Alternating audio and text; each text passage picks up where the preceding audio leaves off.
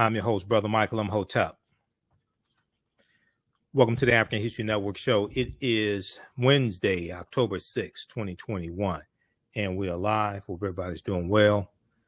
It's been a very, very busy day today. Had to teach a 2-hour online course, teach a 2-hour online class today also of a special installment of Ancient Kemet, the Moors and the Maafa, understanding the transatlantic slave trade, what they didn't teach you in school. So we have a jam-packed show today. There was a story I was going to get to yesterday, but I said, no, we'll save it for the day. We talked about Tesla having to pay a $137 million lawsuit to a former black employee. We talked about some other things as well. We talked about the White House protests outside of the White House for the John Lewis Voting Rights Act. So there was a story that I saw a few days ago. PBS NewsHour, PBS.org has a story. A number of outlets have picked this up. In Kansas City, at a high school in Kansas City, there was a pro-slavery online petition that was circulating, that some high school students circulated. And it was calling for slavery to be brought back. It was calling for slavery to be brought back. Now, when you listen to parents in this school, this is Park Hill South High School in Kansas City. Parents are saying this is not the first racial incidents. There have been a number of racial incidences, at least in this school district.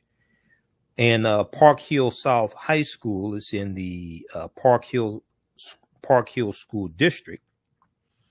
There was a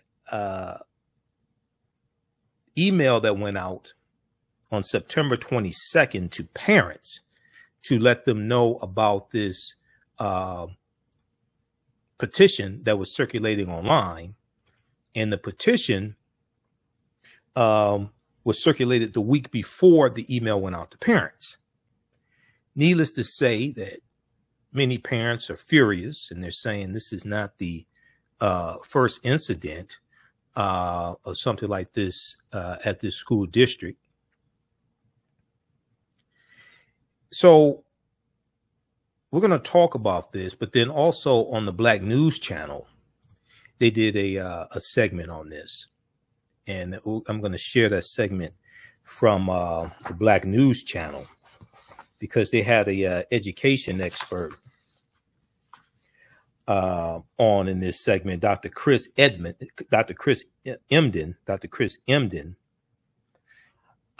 who talked about what's going on in Kansas City, but also in a broader context of these different racial incidences that's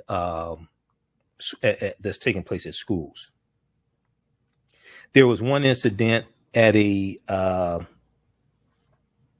school 30 minutes away from Park Hill South High School at Olathe South School. It's about 30 minutes away from Kansas City, Missouri.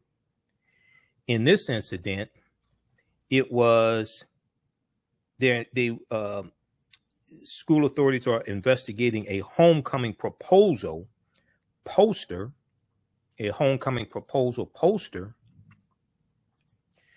that read, "If I was black, I would be picking cotton, but I'm white, so I'm picking you for homecoming. If I was black, I would be picking cotton, but I'm white, so I'm picking you for homecoming." So you have all types of idiotic instances like this that continue to happen. At the same time, you have right-wing groups that are pushing to shut down conversations about race and racism and systemic racism, white supremacy in schools, and they are trying, in some instances, trying to get certain books banned that deal with the civil rights movement and deal with racism, etc. Okay, all this is taking place at the same time.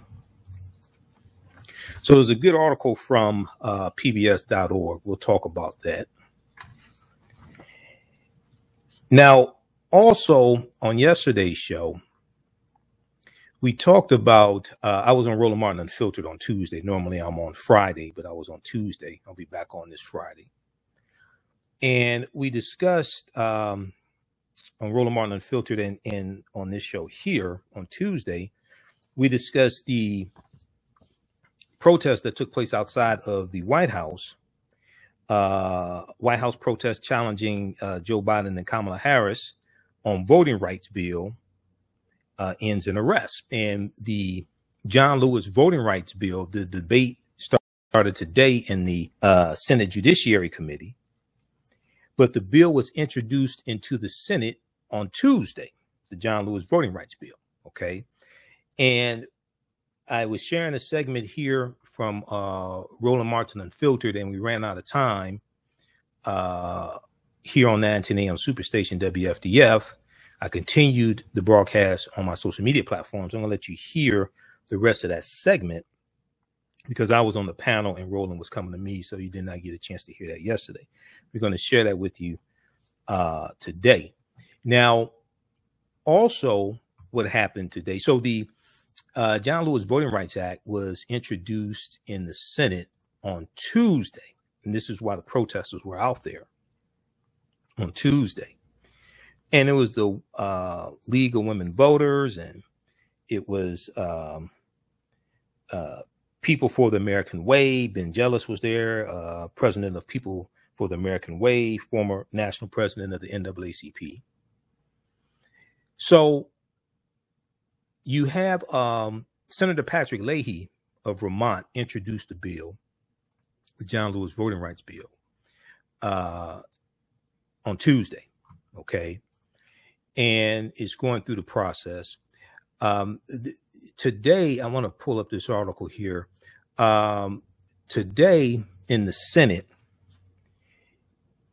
they heard from the top Department of Justice civil rights official, Kristen Clarke, Assistant Attorney General for the Civil Rights Division. And she impressed upon the Senate the need to pass the John Lewis Voting Rights Act. All right. So that took place today. We're going to talk about that also. And then yesterday, let's see, what was it? Monday.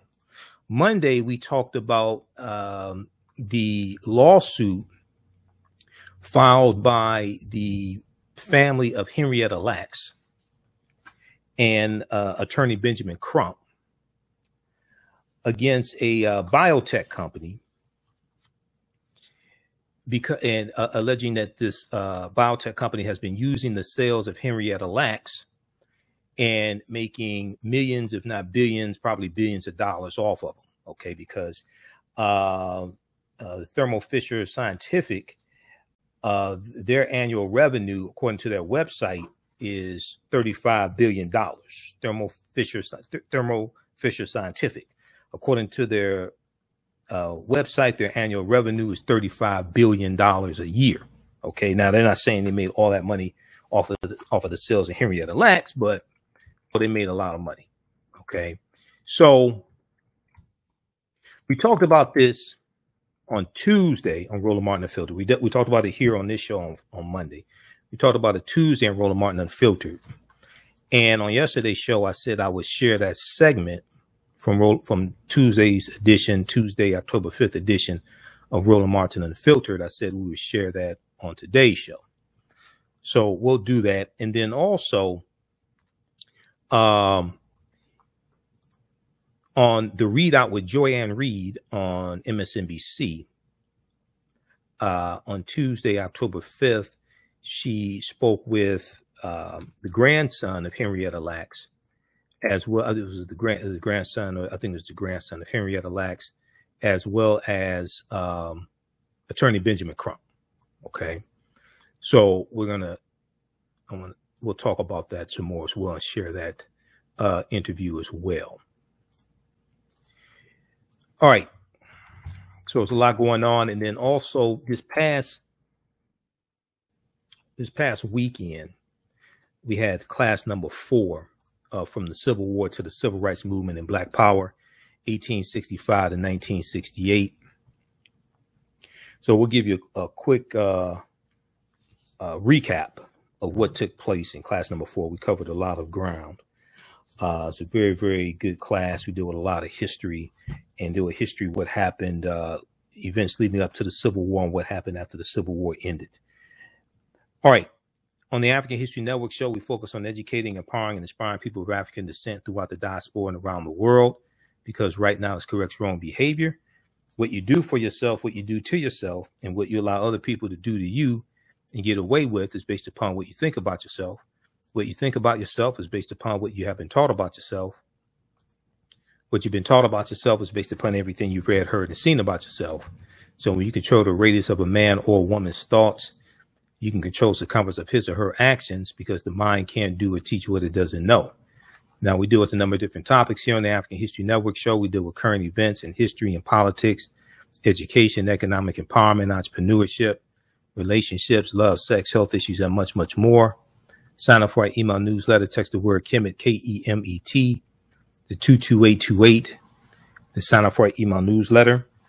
Text the word Kemet, Kemet, to 22828 to sign up for our email newsletter. Also visit our website, AfricanHistoryNetwork.com, AfricanHistoryNetwork.com, and sign up for our email newsletter there as well. Okay, you can still register for the new 10-week online course that I teach on Sundays. Ancient Kemet, the Moors, and the Maafa, understanding the transatlantic slave trade, what they didn't teach you in school. We deal with thousands of years of history and deal with what led up to the transatlantic slave trade taking place. Visit our website, AfricanHistoryNetwork.com, AfricanHistoryNetwork.com. As soon as you register, you can watch the class we just did this past Sunday. The class is 12 noon to 2 p.m. Eastern Standard Time. We do the sessions live. All the sessions are recorded. And you can go back and watch them anytime, even after the 10-week online course is over with. You can go back and watch it. All right. I want to jump into this first topic here. We'll jump into this on the other side of the break. We're coming up here on the break. Listen to the African History Network show right here on 9:10 a.m. the Superstation, the Future Radio. I'm your host, Brother Michael Imhotep. We'll be back in a few minutes. Black on Purpose Television Network. Yes, Black on Purpose Television Network. All black, all positive, all the time. The largest black-owned streaming television network in the world, bringing our people together worldwide, controlling our messages, our stories, our way. Black TV the way it should be. Black music, Black history, and more. 30-plus channels, thousands of shows. Black on Purpose Television Network. Subscribe now. We all know the cannabis industry is headed toward an uprise in the past decade. What happens when there is a brand that brings this uprise in a blow? The cannabis industry welcomes her uprise. Hustle her hemp. Delivering excellence with pride is her watchword, and how you choose to embrace it makes it a priority. From cultivating rich cannabis into exquisite and tastefully finished CBD products to delivery, Hustle Her Hemp leaves no stone unturned. Hustle Her Hemp's mission is to empower women of color by building business and creating legacies, uniting beauty, health, and business. We are a pure definition of how we want the CBD industry to become in the future. While we are redefining innovation, we bring the same energy to improving the quality of life. Hustle Her Hemp is the new uprise.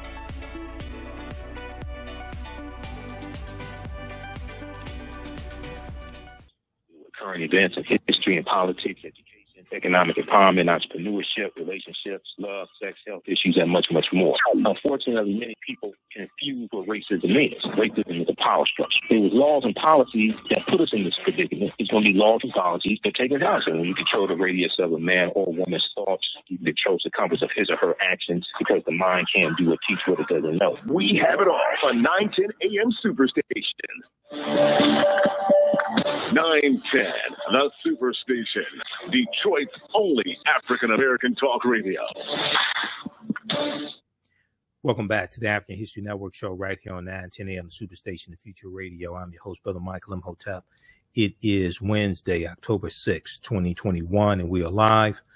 Calling numbers 313-778-7600. 313-778-7600 is the calling number if you have a question or comment. Okay, so right before the break, I was talking about this story out of Kansas City, out of Missouri, and you have PBS NewsHour. I saw a story from PBS NewsHour, and some other outlets picked up this story as well. And this deals with a pro-slavery petition, that was circulated online by some high school students. All right. Now, these were students at Park Hill South High School. And if we look at this article here from PBS NewsHour, an online petition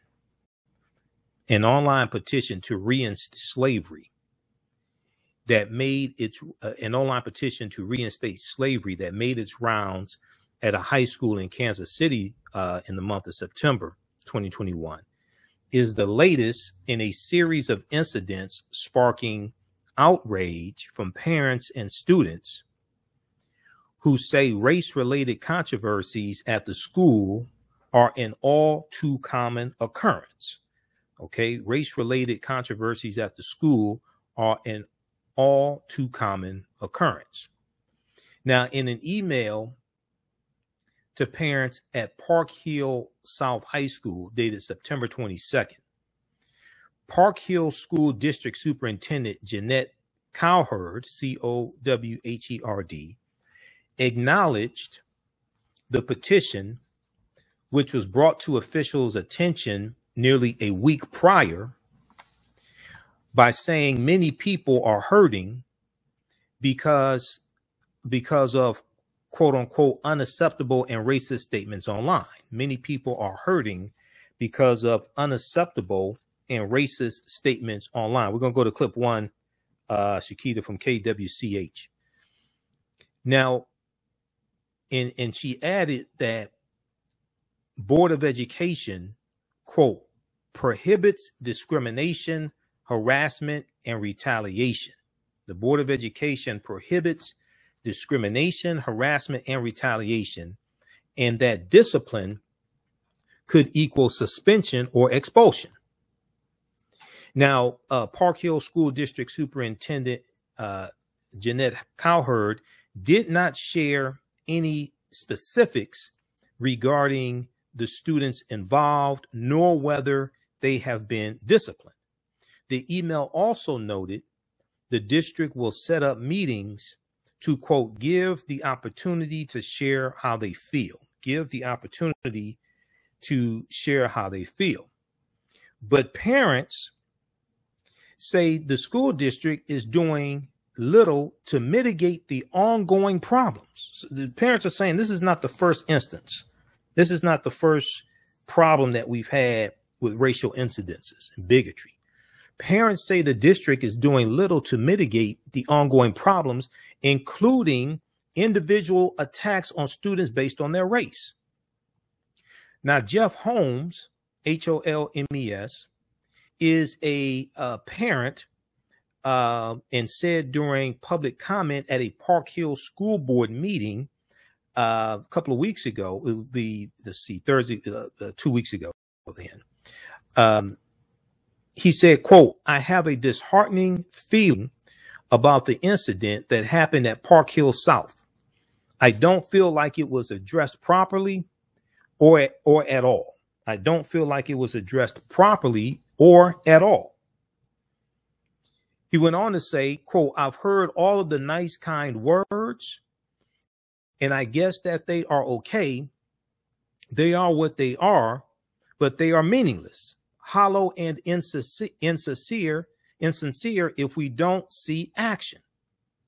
Now, Park Hill South is only the latest school over the past week to make headlines for its handling of racial incidents. Now, this article came out September 29th from PBS NewsHour. It's one of the latest articles that I found because in doing research for this topic, for this show, this is one of the latest articles I found. It's hard to find more up-to-date articles on this story here. Now, just days after the petition circulated,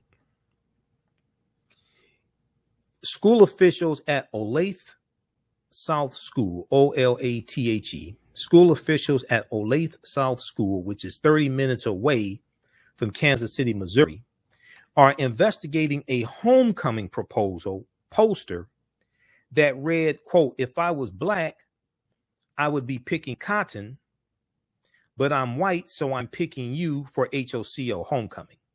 Okay. And I saw articles about this specific incident, and it had a white student holding his sign up.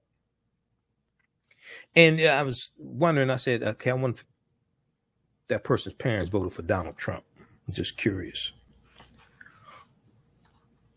So you have to wonder, okay, where are they getting this from? Picking cotton. What do children know about picking cotton? They may pick cotton out of their ears, out of a Q-tip, but what do they know about picking cotton? So a photo of the offensive poster made its rounds on social media before school administrators caught wind of it. Now, National Education Association President Becky Pringle said these types of derogatory occurrences are not new. These types of derogatory occurrences are not new. Now, Becky probably means well, but is that a statement you want to make? These type of occurrences are not new. What the hell are you doing about them? I mean, when people say things are not new, my response is, when does not new get old? When do we stop it? When does people say, oh, that's nothing new? But when does nothing new get old? Quote, all students, no matter their race or place, have a right to a public education in a safe learning environment. But right now, many of our students are scared, anxious, and feeling threatened. Many of our students are scared, anxious, and feeling threatened. What happened at Park Hill South High School is not an isolated incident, nor did it happen by accident, she said in a statement to PBS NewsHour. Okay. She said it's not what happened at Park Hill South High School is not an isolated incident, nor did it happen by accident. Now, National Education Association, a teachers union that advocates on behalf of educators nationwide, has received reports of, quote, hostile and hateful environments, end quote, in schools across the country, she said. She said, quote, they have reported fake detention notices being handed out and swastikas drawn in bathrooms. They have been targets of hate speech and seen derogatory images like nooses, racist graffiti, and threats to LGBTQ students, she said. Now, when students feel they are not welcome, their ability to learn and thrive is diminished. Last year, Park Hill South Principal Kerry Herron, Herren, apologized to the girls' volleyball team after making them remove shirts that read, Together We Rise, quote unquote, Together We Rise, made them remove these shirts that had the slogan on it, Together We Rise, before a game. The shirts were designed to promote racial unity. Okay. Park Hill South Principal Kerry Herron said the shirts were designed to promote racial unity, but Herron, then serving in an interim role, said the statement was, quote unquote, political and erroneously likened the shirts to wearing shirts that would promote the Ku Klux Klan. So it was a shirt to promote racial unity. Together We Rise.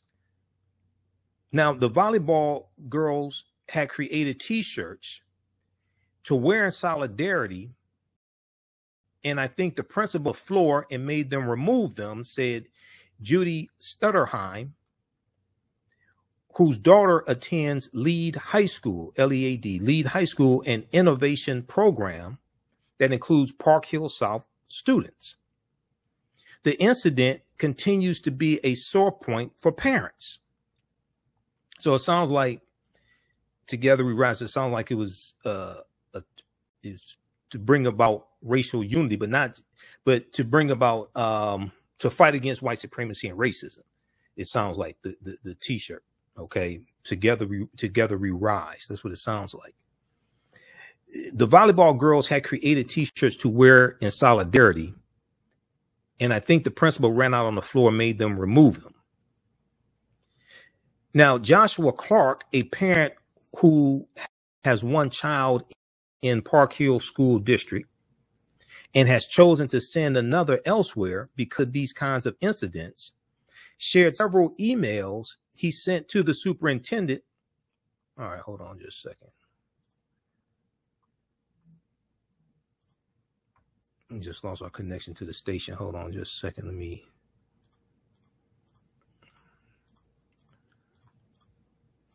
Call the station back. Stand by.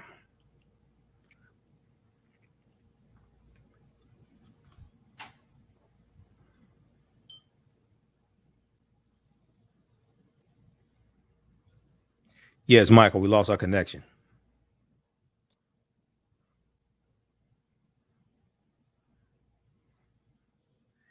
All right, we're back. We lost our connection. Skype dropped the call. Okay, so right before the break, we were talking about this story out of Kansas City High School, Park Hill South High School. Some students there a couple of weeks ago, about 3 weeks ago now, circulated a pro-slavery petition, calling to bring slavery back. And parents are saying this is not the first racial incident in this school district. Now, Joshua Clarke, who is a parent who has one child in the Park Hill School District and has chosen to send another child elsewhere because of these types of incidents, shared several emails he sent to the superintendent at the time, asking why Park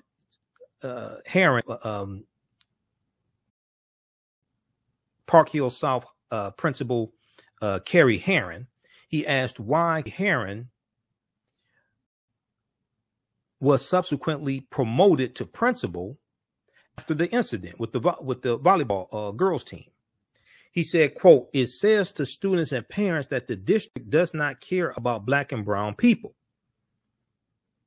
He said, "My initial reaction to the latest petition," here we go again, the petition to bring slavery back. "My initial reaction to the latest petition was, here we go again. It is kind of unfortunate that things happen so much, you kind of get desensitized to it." Now, his son, Joshua Clarke's son, attends the high school and told him about the petition. Joshua Clarke, the parent, said he has emailed the superintendent his thoughts about the incident.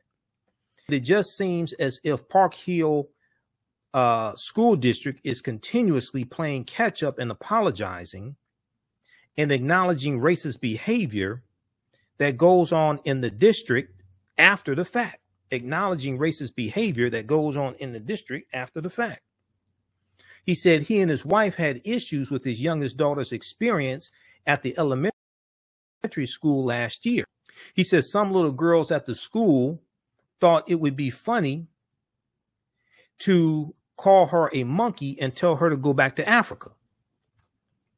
Some little girls at the school thought it'd be funny to call her a monkey and tell her to go back to Africa, he said. Now, Joshua Clarke added that his daughter kept getting in trouble for responding, and as time went on, they decided to withdraw her from the school district altogether and enrolled her at a charter school. So I want to go to this clip here on the Black News Channel on October 4th. On the Black News Channel on October 4th, they discussed this topic here, and it was a really good segment. Shannon Lanier of the Black News Channel spoke with educator and author Dr. Chris Emdin. Educator and author Dr. Chris Emdin about what's taking place in this Kansas City school district. Let's go to well, actually, before we go to that clip, I want to go to clip one. Shakita, I'm sorry.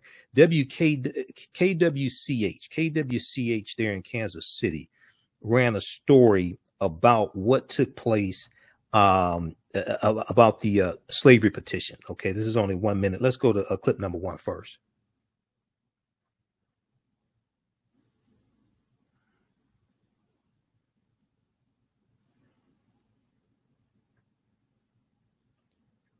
Okay, you got clip number one. All right, maybe an ad you have to get past. Missouri students posted slavery petition online, school district says. We're going to go to that clip, and then we'll go to the clip from the Black News Channel.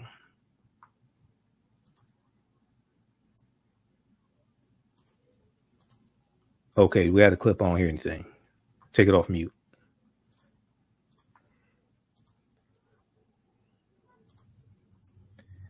All right. Okay, I guess we'll figure it out.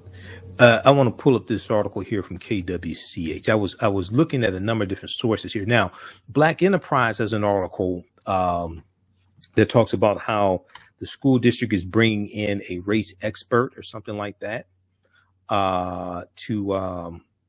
okay, what they do with the clip? They had to, okay, just go to clip 2 from the Black News Channel. Something wrong with the clip from KWCH. Just go to clip 2 from the Black News Channel.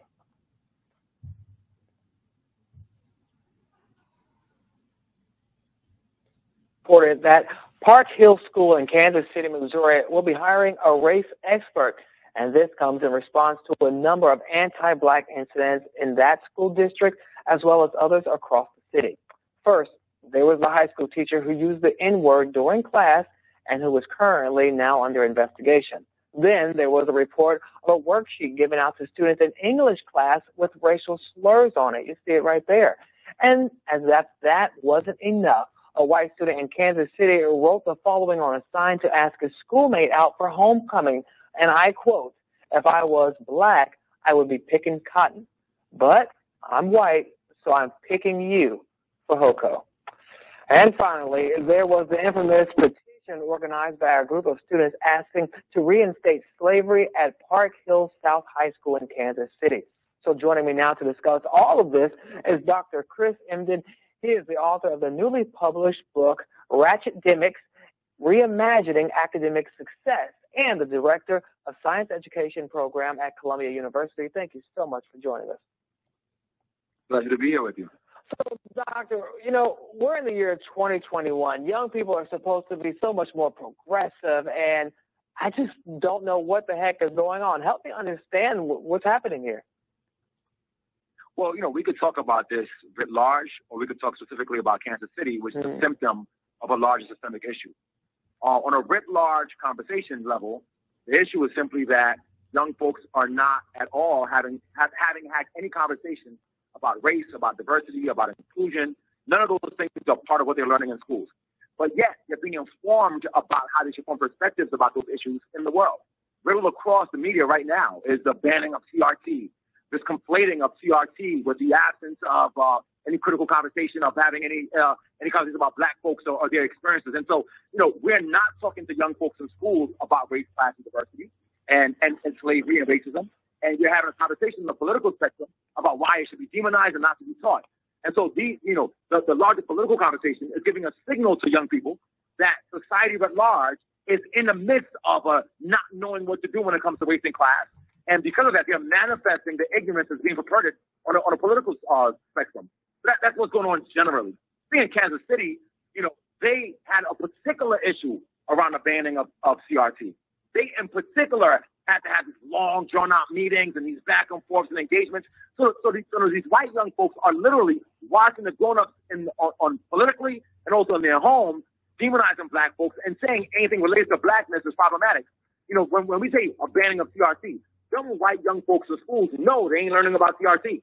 So they understand what the coded language means. They understand that when you say we are banning CRT, it means that we're banning expressions of blackness, we're banning the value of blackness, we're banning the recognition that black folks have any humanity. So, you know, for Park Hill to say now that we don't understand where this is coming from, why are these young folks acting in those ways? They're showing you what you've shown them. And then you're saying, now I want to hire a diversity expert, or I want to have a conversation with the NAACP about how we can move beyond this. We can't move beyond this until you move beyond it. And so I want people to understand that issues in education that manifest themselves are oftentimes reflections of what's going on in society at large. We cannot treat this like it's an isolated incident of just some young folks who are, you know, crazy in a newly progressive world. We don't exist in a progressive world. We've been aware of that by what's going on in the political landscape, and we're simply seeing symptoms of our racism play out with the next generation. So it sounds like that you're saying this is a problem they've had in the Kansas City area, not a few bad apples stirring up the pot, that they've just culturally existed this way. I've worked with Kansas City educators. I am in Kansas City once a year engaging with black teachers in Kansas City who themselves describe to me the racist sort of structures that they are going through. Like thinking about quitting teaching because they can't deal with the stressors and the tension from the parents and from the community members. There's an organization called the Block KC that's looking to sort of like get black educators together as a support group. What do you think those educators want to have a support group for? They want a support group for just navigating the racism that they're experiencing. So if the educators are going through this tension and the educators are themselves going through racial distress over the fact that they're not seen as full humans, you better believe it's going on with young folks. This is, again, not an isolated incident. Kansas City is just a microcosm of America at large. And what they're seeing specifically is them attempting to erase any conversations about race in the larger spectrum, playing out with young folks who are sharing those dialogues from their adults, from their politicians, from their news. So don't be surprised when the chickens come home to roost. You constructed the phenomena, and now you're just witnessing it play out in real time. Okay, so let's talk about the nation since you brought it up then. You know, we've been seeing issues across the country with, you know, blackface parties for Halloween jumping off in some places. Do you think that this sort of anti-blackness is starting to spread around the country? Because we also saw a lot of our white counterparts at the Black Lives Matter movement and marching with us and standing up for justice and equality. Yeah, I don't think anti-blackness is spreading. I think that anti-blackness is revealing itself. But people look at this segment that we've had so far. You know, we talked about the issues with the firefighters. We talked about the issues that are going on in schools. We talked about the issues as it relates to the COVID-19 vaccine. We talk about the issues related to the vandalizing of the George Floyd statue in New York City. What we're seeing is simply a visible expression of what has always lied beneath. And I think that we've had under the past administration an endorsement of, or a kind of like validation of, folks expressing their bias in ways that support a larger political agenda. And so the racism that has already existed is simply being manifested. And what we're seeing in the schools is seeing how this is not just a phenomenon that's existing for adults, but for young folks who are ingesting what the adults have constructed and are now playing it out. You know, this is a large issue. We're not just talking about, you know, this one thing that's a sort of post-Trump phenomenon. We're talking about during the Biden administration, that's supposed to be a response to the Trump administration, young folks right now who are exhibiting these racist practices because we've given them a cosign. We've said to them, it's okay if you say it out loud right now. And that's a bittersweet thing. Bitter in the sense that young folks have to witness this. Sweet in the sense that we're simply now able to reveal what we already have experienced. See, when young folks in Kansas City were saying this 3 years ago, the entire structure in the city was saying, no, it's not really happening. How dare you? There's no racism. Now, folks are showing you what we've been saying for a very long time. So it's bitter that it's out loud and our babies got to see it. It's sweet in the fact that it validates the fact that this has been a reality for black folks for a very long time in that city and across the nation. Well, some people believe, like those in Park Hill, that the solution would be maybe to get someone in diversity and inclusion, equity, type of officer or race coach to come into the school to help talk to people, to counsel people, and tell them about the issues and what they're experiencing and how to get over it. Do you think that is part of the solution or the solution entirely, or is that just a Band-Aid? Fam, how you coaching somebody on something and you're not coaching the folks who are the ones who are perpetuating the violence and the problematic issue? It defies logic. Now, this is not to say that we do not need DEI officers across the nation to be able to address these phenomena. I'm just saying they said at Park Hill, which ironically has a mascot that is the Panthers, but I'm sure some young folks ain't learned nothing about no Black Panthers ever. But you're hiring somebody to come and talk to the staff around racist practices that the young folks are exhibiting that they learned from their parents. How, Sway, is that supposed to address the issue?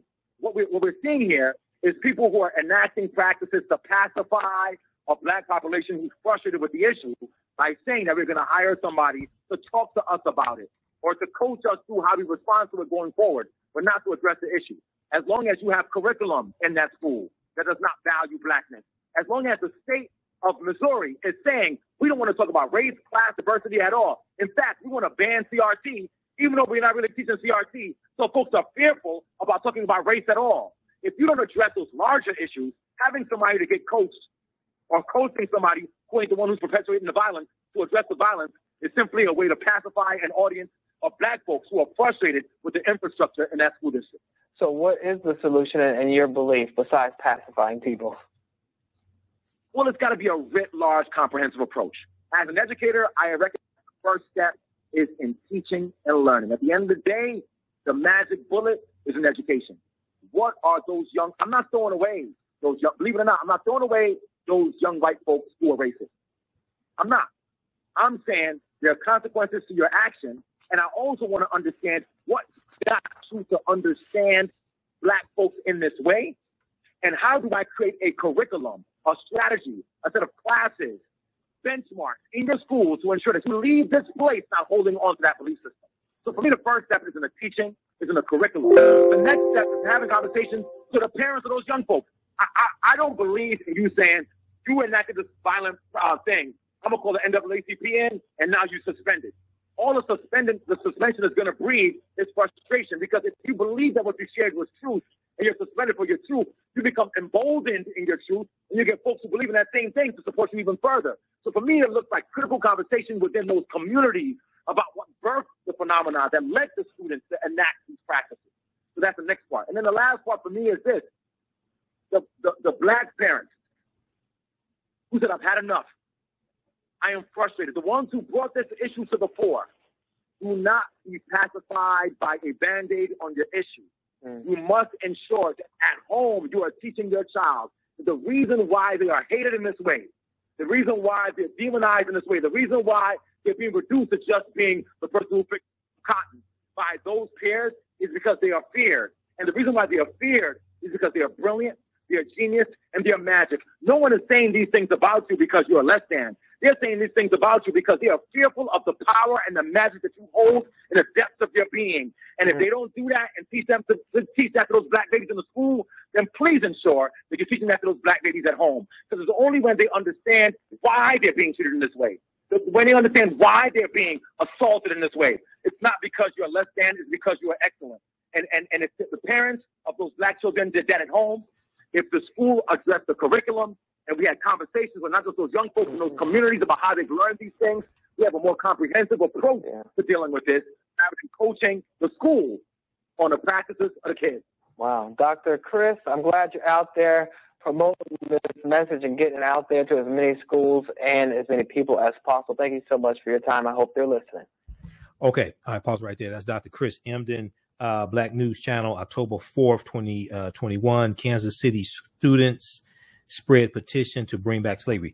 Very quickly, Shakita, let's go to clip 3. This was from Roland Martin Unfiltered on Tuesday, October 5th. We talked about the protests outside of the White House pushing for the John Lewis Voting Rights Act. Let's go to this clip.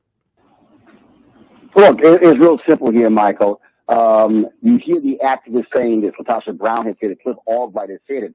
And that is, you cannot out-organize voter suppression. And so it's like, Democrats, what the hell do you think is going to happen? What do you think is going to happen? Right. This is all about self-preservation. It's about self-preservation for African Americans. It's about self-preservation for Democrats in the House of Representatives in the 2022 midterm election. It's about self-preservation also for Democrats in the Senate that are up for re-election as well. You have 19 states that have passed 33 new voter restriction bills. States where it's already hard to vote are passing more voter restriction bills. And then you also had 25 states that passed 62 bills to make it easier to vote. So states where it's easy to vote are making it easier to vote. Biden was here in Michigan today. He was in Howell, Michigan today, pushing his infrastructure bill, which is needed. But you also need to go on a tour. You also need to go to certain states. I think you should go to Arizona, and I think he should go to West Virginia and do a speech there about voting rights. But we have to, I can't stress this enough, if voting rights just remain a black issue, I don't live in the Senate. Okay, it has to be expanded because this impacts more than just black people. When you have these voter restriction bills, you have 38 million disabled Americans who are registered to vote. Okay, when you talk about restricting mail-in ballots, you're talking about hurting them. We just saw the women's reproductive activists, about 200,000 of them, assembling this past weekend. When you talk about restricting voting rights, okay, you're talking about hurting white women. You're talking about hurting college students. Okay, so this, I love John Lewis. I understand 65. I understand the Voting Rights Act, but this is bigger than just a black issue. And lastly, Roland, notice how silent corporations have gone. Because, see, corporations were putting out memos and things like this just a few months ago on voting rights. They've gone completely silent. Okay, so also pressure has to be put back on corporations as well to speak up and put pressure on politicians also, like Manchin and Sinema, who they help finance. All right. Pause it right there. Okay, we're out of time here. Those watching on Facebook and YouTube, keep watching us on our Facebook fan page, The African History Network, and our YouTube channel, Michael Imhotep, IMHOTEP. We're going to talk about, I'll share the segment from Roland Martin Unfiltered yesterday when we talked about Henrietta Lacks. Okay, we'll share that. And then there's also a follow-up now. The Kansas City Star has a story here dealing with the Kansas City School District. We're going to continue this topic here because I have a response from the superintendent as well. Park Hill leader, district hiring expert to fight racism after pro-slavery petition. Okay, and we have a statement from Dr. Jeanette Cowherd. We'll share that off air on my social media platforms, so keep watching. The Park Hill School District will hire an expert to help create a plan of action to combat racism after students circulated a petition calling for the return of slavery, officials said. Keep watching on Facebook and YouTube. Right now, correct wrong behavior is not over till we win. Wakanda forever. We'll talk to you tomorrow. Peace. All right. Okay, so let's go back to this clip here. Okay, first of all, we've got I pulled the clip up from KWCH channel 12. I think we have that clip working.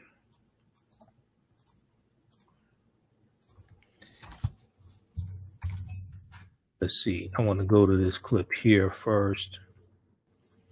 So this is from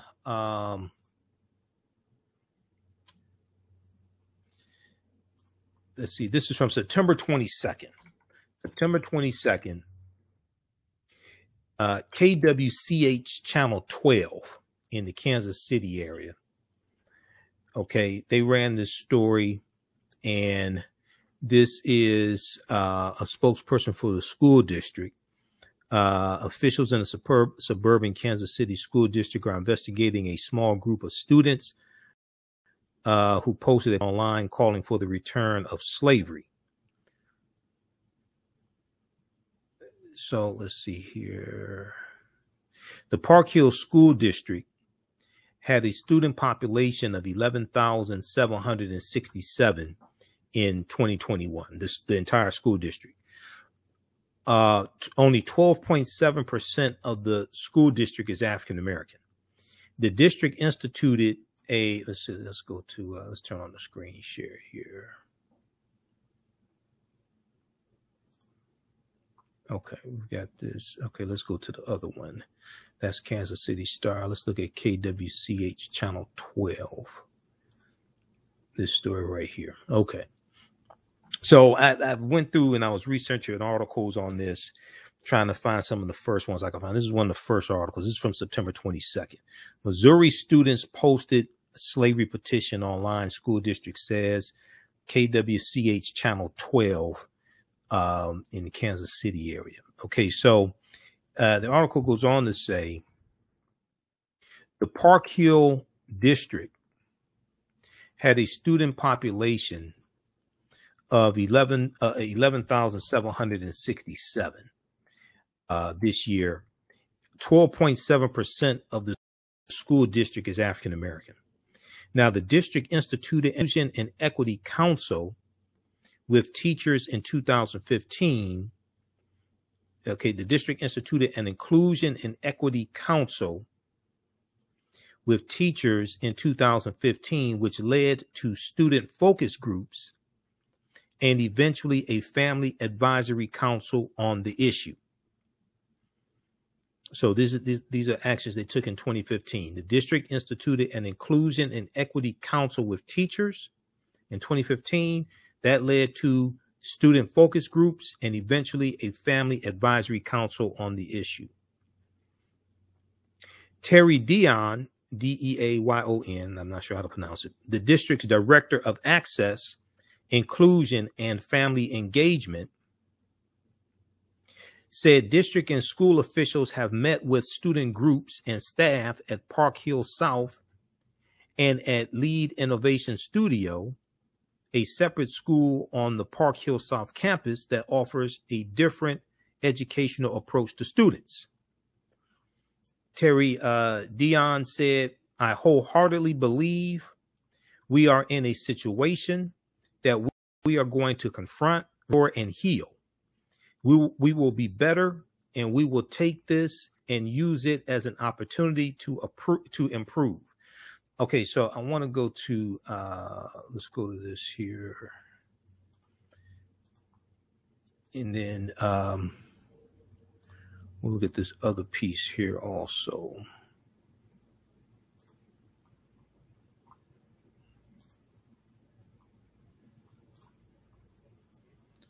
All right, let's see here. This one right here. Let's cue this up just a second.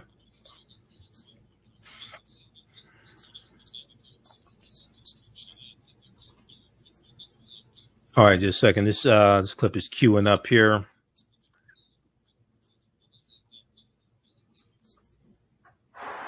Swift condemnation. That's the reaction from district leaders after a group of Park Hill South students post unacceptable racist comments online. It doesn't matter their intent.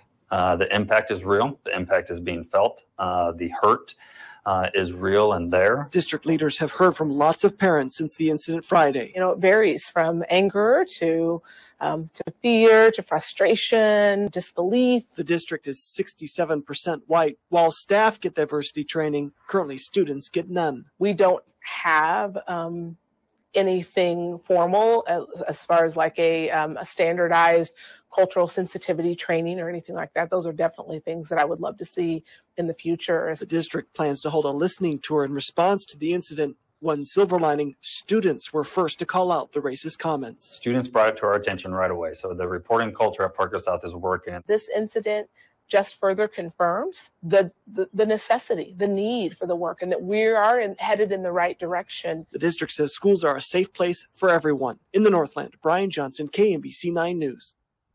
All right. So that is reporting from KNBC Channel 9. I guess KWCH Channel 12 picked this up. We're going to post this link here. You can read this article also. Now, that was from September 22nd.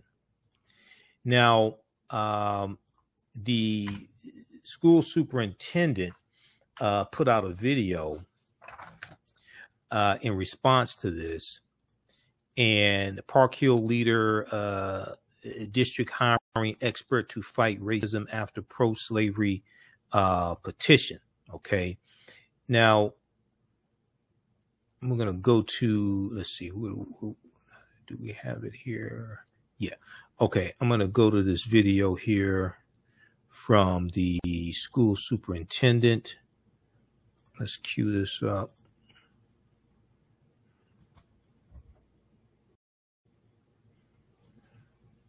Straight from the superintendent. This is from September 27th. When some of our students posted racist things online recently, it forced us all to examine the work we're doing to make our schools an inclusive environment where all students feel safe to learn. We've been working on culturally relevant education, access, and inclusion for several years, but this incident has made it clear that we must speed up our efforts. Our immediate response was to identify the students involved in this matter and to follow our board policies and state statutes in the discipline for this incident. We are also providing counselors to support and care for students who have been hurt by this. Going forward, we have two options. We can react or we can respond. We are choosing to respond to produce a long-term solution that best meets the needs of our students, our staff, our family, and our community. Right now, we remain focused on listening to all of our people to fully understand their experiences, to gain a deeper understanding of the problem, and to set aside our own assumptions. We are currently investigating experts so that we can select someone to advise us. We will use the information we're getting from our community and from the experts to create the best plan of action for Park Hill. We will face this challenge ahead of us head on, and we appreciate the support of our community as we work to make our schools safe and welcoming for each member of our Park Hill District family. Thank you. All right. That was from school superintendent, that's Dr. Jeanette Cowherd, the Park Hill School District Superintendent, Jeanette Cowherd. That's from September 27th, 2021. So the link to that video is on YouTube, and it's in the article that we just posted here from the Kansas City Star. All right, so you can check that out. Okay, now I want to switch gears here. Let's see. Let's look at the second story quickly here. The John Lewis Voting Rights Act was introduced in the Senate on Tuesday. That's why the protests were taking place outside of the Senate. And we talked about this on yesterday's show. The protests taking place outside of the White House. I should say outside of the White House. We talked about this on yesterday's show. Okay. If we look at this piece here, we'll go to this next story. Kristen Clarke urged Congress today to move quickly to strengthen the John Lewis voting rights bill. Okay. Before we go to that, very quickly, how's everybody doing? Share this broadcast on your social media platforms. Invite your friends to tune in also. If you want to support the African History Network, you can support us $, the AHN Show through Cash App, $, the AHN Show through Cash App, and also through PayPal, paypal.me /the AHN Show, paypal.me /the AHN Show, and then also at our website, AfricanHistoryNetwork.com, AfricanHistoryNetwork.com. All right. We're here 6 days a week. This helps us keep doing the research, stay on the air, keep broadcasting. Then also you can register for the online courses I teach. We have a new one that just started up that's on Sundays, Ancient Kemet, the Moors, and the Maafa, Understanding the Transatlantic Slave Trade, what they didn't teach you in school. We deal with thousands of years of history and what led up to the transatlantic slave trade taking place. We do this on Sundays, 12 noon to 2 p.m. Eastern Standard Time. We do the sessions live. All of them are recorded and archived. You can go back and watch them anytime. Okay. So visit our website, AfricanHistoryNetwork.com. Click on register here. Takes you to the next page. Click on enroll. As soon as you register, you can watch the class we just did this past Sunday, and we'll post a link here. Also, there's also bonus content for you to watch there as well as soon as you register. Okay, so I want to go to this story here. I heard a little bit. I didn't hear a whole lot in the news yesterday about the John Lewis Voting Rights Act being introduced. I saw a little coverage of the protest. We talked about it on Roland Martin Unfiltered also. We just played the clip dealing with that. But I see more coverage today. Okay, I didn't see a lot of articles about this. I saw one from October 5th from National Public Radio, NPR.org, and they updated it. They updated the story today because Kristen Clarke is urging Congress to pass the John Lewis Voting Rights Act. The top DOJ civil rights official urged senators to restore the Voting Rights Act. A top Justice Department official, this is Kristen Clarke, a top Justice Department official described voting discrimination as, quote, a current day problem and urged Congress to move quickly to strengthen a landmark civil rights era law. Urged Congress to move quickly to strengthen a landmark civil rights era law. Kristen Clarke, who is the Assistant Attorney General of the Civil Rights Division for the Department of Justice, said, I am here today to sound an alarm for the Justice Department. Restoring and strengthening the Voting Rights Act is a matter of great urgency. Kristen Clarke, the head of the Justice Department Civil Rights Division, told members of the Senate Judiciary Committee on Wednesday, October 6th. Kristen Clarke's testimony comes one day after Senate Democrats introduced legislation aimed at restoring voting protections that were lost in two Supreme Court decisions over the course of the last decade. Shelby County versus Holder, U.S. Supreme Court case from 2013, and Brnovich versus Democratic National Committee. Now, Democrats have been pushing for federal legislation to protect voting rights. Democrats have been pushing for federal legislation to protect voting rights. Republicans haven't been, just so y'all understand, if you don't follow politics. Republicans have not been pushing for bills to protect voting rights. If anything, they've been pushing for bills to suppress voting rights.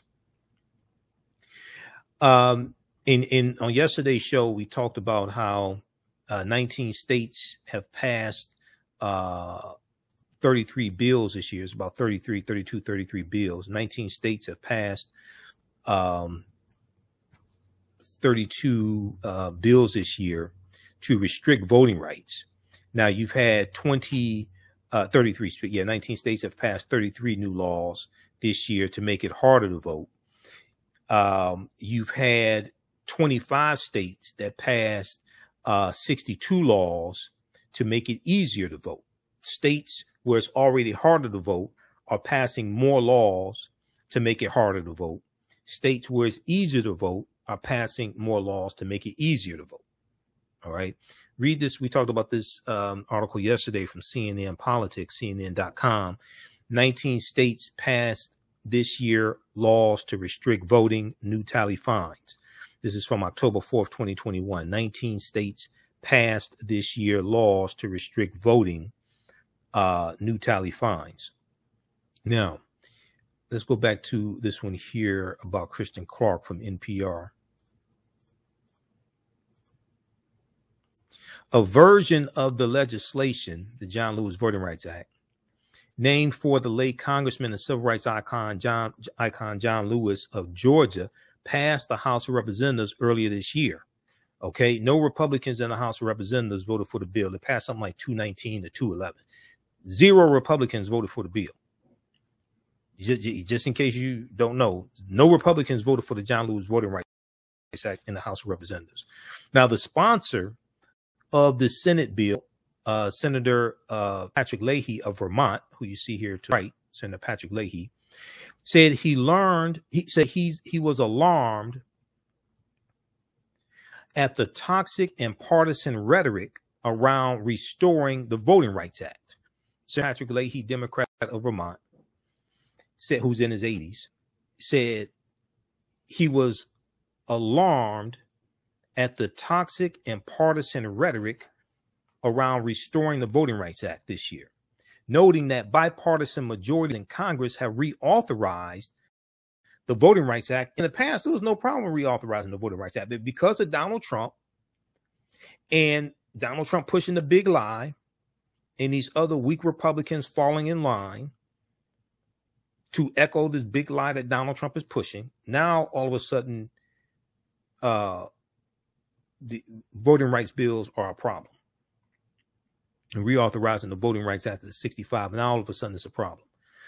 But Democratic efforts to pass any federal voting rights legislation, including this bill, have been rejected by Republicans this year, who have dismissed it as an unnecessary and a Democratic, quote unquote, power grab, as punk ass Senator Ted Cruz did on Wednesday.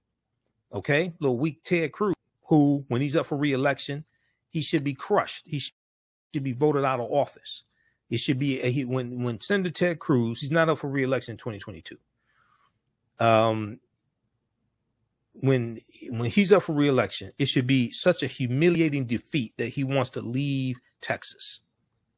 When he's up for re-election, the defeat should be so humiliating.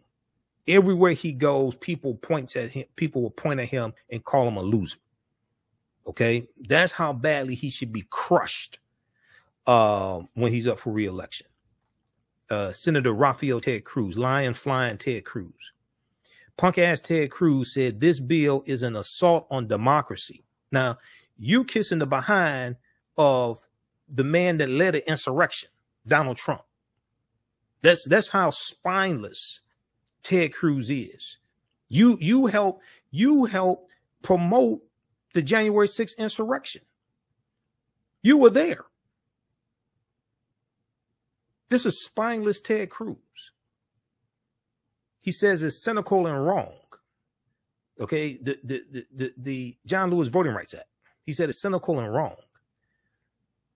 Now, this effort is separate from a pared down voting rights and elections bill introduced in September 2021. That legislation, the Freedom to Vote Act, was the product of negotiations among a group of Senate Democratic lawmakers, including Senate Majority Leader Chuck Schumer of New York, West Virginia Senator Joe Manchin, who helped write the bill. Also, Senator Raphael Warnock of Georgia helped write the bill as well, the Freedom to Vote Act.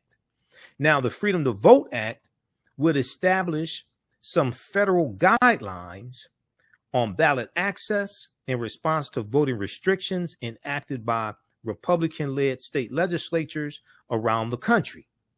Senator Joe Manchin had been the lone Democrat holdout in supporting the For the People Act, okay, which was a more sweeping piece of legislation. He was the lone Democratic holdout on that act and has been in conversation with Republicans, hoping to win over some support for the scaled back bill, but no Republicans supported the bill. It made Joe Manchin look like a damn fool. Joe Manchin said he could get 10 Republicans to support it. He thinks he could get it, blah, blah, blah. None supported it. So far, Manchin has found no takers among the 50 members of the Republican caucus because none of them are going to support it, Joe. None of them, because it ain't in their interest. They're trying to suppress votes. It's not in their interest to pass a voting rights bill. No. Senator Moscow Mitch McConnell has said it would receive no Republican support, criticizing the legislation as a federal takeover of state election administration. Now, it's not a federal takeover of state election administration. What you have is you have Republicans in state legislatures trying to suppress African-American votes, Latino votes, Native American votes, and they're passing laws like in Georgia to be able, for the state to be able to overturn election results at the county level, at the city level that they don't like. That's SB, I think it was SB 201 that passed in Georgia. So this is not a federal takeover. But once again, that's the language of former Confederate states. That's the language of former Confederate states, federal takeover, who love to talk about states' rights. Okay? They love to talk about states' rights until they need help from the federal government, like when there's a hurricane or there's some type of disaster, something like that. Even though Kentucky stayed loyal to the Union, Kentucky was not part of the Confederacy. But you still have some Confederate sympathizers in Kentucky. All right. Kentucky was one of those border states that Maryland, Missouri, Delaware, Kentucky, they stayed loyal to the Union. OK, but they were allowed to keep their slaves after the Emancipation Proclamation, January 1st, 1863. But you have some Confederate sympathizers there in Kentucky. So Senator Chuck Schumer on Tuesday called the John Lewis Voting Rights Act an important complement to the Freedom to Vote Act, and he's promised to hold a vote on the Freedom to Vote Act as soon as this week. Okay, so we know the bill was introduced on Tuesday, and it's in the Senate Judiciary Committee right now. Other Democratic leaders who spoke on the floor on Tuesday included Georgia Senator Raphael Warnock, who's up for re-election in 2022, because when he was elected early this year, he's finishing out the rest of a 6-year term. So there's 2 years left in the term. So he's up for re-election next year. Senator Raphael Warnock spoke as well. He said it was essential to pass both pieces of legislation. He said the John Lewis Voting Rights Advancement Act builds for us a fire station to protect against future fires. The House of Democracy is already on fire, so we need the John Lewis Voting Rights Advancement Act, but we also need the Freedom to Vote Act. We've got to put out the fire. We're going to build a fire station for future fires. Now, Senator Raphael Warnock counted the late Congressman John Lewis as one of his parishioners at Ebenezer Baptist Church in Atlanta, and said that he believed, as John Lewis did, that voting is a sacred undertaking. Voting is a sacred undertaking. Okay, read the rest of this here. This is from National Public Radio, October 6, 2021. The top DOJ civil rights official, Kristen Clarke, urged senators to restore the Voting Rights Act. Okay, so we'll post this link here. You're going to hear a lot more about this as well. Okay, you're going to hear a lot more about that also. Let's see here. All right, we're short on time. I'm going to go to the clip from the readout with Joanne Reed. We'll share that tomorrow. We're short on time. I'm going to squeeze, let's see. We'll squeeze this one in here from, if you missed it from yesterday, this is from Roland Martin Unfiltered, when I was on, and we talked about Henrietta Lacks on the panel. This is about 3 or 4 minutes. We're going to squeeze this in, and we're going to do a quick recap of what we covered in class number 1 of Ancient Kemet, the Moors, and the Maafa. Understanding the transatlantic slave trade, what they didn't teach you in school. Okay, let's go to this clip here. Henrietta Lacks is suing a biotech company, claiming it's been selling her cervical cells without her knowledge or the estate's knowledge or consent. The federal lawsuit says Thermo Fisher Scientific knowingly mass-produced and sold the tissue obtained through what it calls a racially unjust medical system. The cells in question were taken in 1951 by doctors at Johns Hopkins. Lacks was terminally ill at the time, and her cells have been used for use in countless scientific research studies since. Her family says now it's time for justice for Henrietta Lacks. about time. Here, 70 years later, we mourn Henrietta Lacks, and we will celebrate taking back control of Henrietta Lacks' legacy. This will not be passed on to another generation of Laxes. Amen. We stop here, and we move forward to get control of Henrietta's legacy, and I would like to restore my family's honor. Throughout the years of watching my family go through what they went through, my dad being ignored in courthouses, my grandmother defamed by, she had to sign her name with the X. My grandmother had beautiful penmanship. It's in my book, Henrietta Lacks, The Untold Story, where I share my stories of my family's plight to get here where we are today.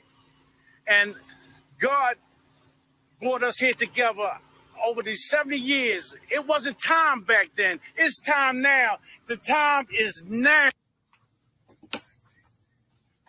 All right, folks, the lawsuit wants a court to block their use without permission and force the $35 billion company to hand over profits from the Hella sales. What do you make of this, Mustafa? Well, the company should have already settled. It would just make sense that they've made billions of dollars off of this. There's a history of the extraction of black body parts. You can go back to Dr. J. Marion Sims in the 1800s when they were actually experimenting on enslaved people at that time.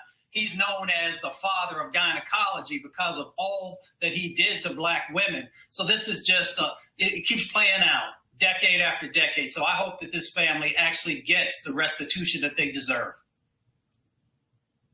Teresa. Yeah, it's a disgrace. But again, I am just in awe. Again, history is now catching up to them. I hope everybody gets their book. I mean, because again, we can't allow these things to happen. And I think, you know, when we actually sign up and say we are organ donors or we are not, we need to ensure that whatever medical professional are following the law. Michael. You know, Roland, this is great news. I talked about this last night on my show.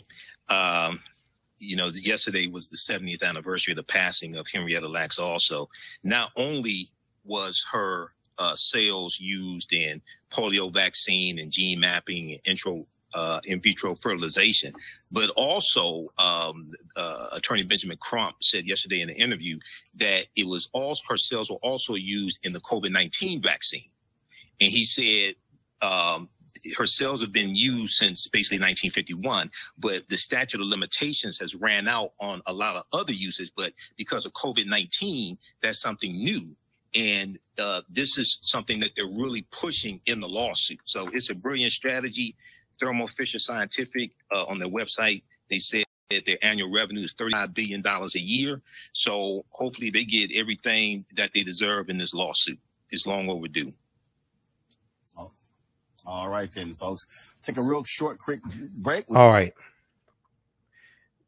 So that was from Tuesday, October 5th. Tuesday, October 5th, Roland Martin Unfiltered. We'll post a link to the full show. That's on YouTube. You can watch it on YouTube and Facebook. This clip is from YouTube. We'll post a link here to the full show. You can watch it in its entirety. Which one is that? Henrietta Lacks. Okay, this one right here. We'll post this link here. You can watch that. All right. Very quickly here. And then read this article from NPR.org. We talked about this on yesterday's show. Henrietta Lacks' estate sued a company saying it used her stolen cells for research. Okay, that's from National Public Radio. It was updated October. Hold on, which one is that? That's from that's from October 4th. October 4th, 2021. All right. So Sunday was class number 1 of Ancient Kemet, the Moors, and the Maafa, Understanding the Transatlantic Slave Trade, what they didn't teach you in school. Now, the class was supposed to be 2 hours, but I had a lot of information to cover, so we ended up doing 3 hours. So as soon as you register, actually, we talked about this yesterday, day before yesterday. I'm going to talk about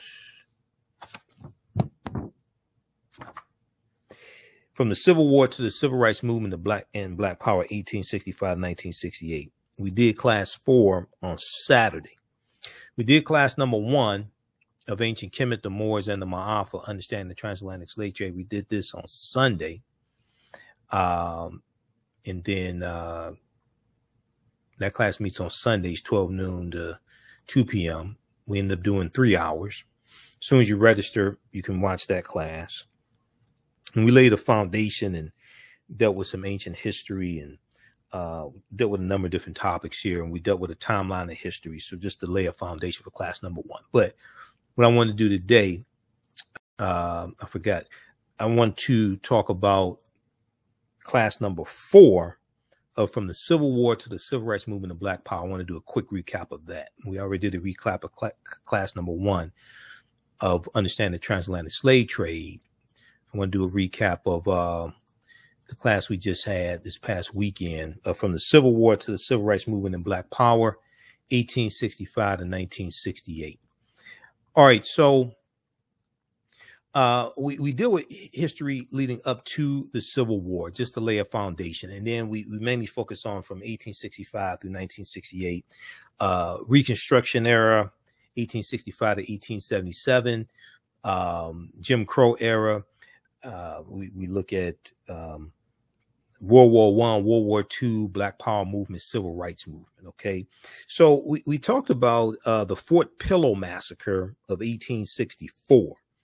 Led by Major General Nathan Bedford Forrest, okay, who was also one of the is believed to be the first Grand Wizard of the Ku Klux Klan, Nathan Bedford Forrest. Now, you know, on this show we've talked about his statue being removed as well, okay, from the bust of Nathan Bedford Forrest being removed from the Tennessee State House. And that was that just happened a couple of months ago. All right. There's a good article on this.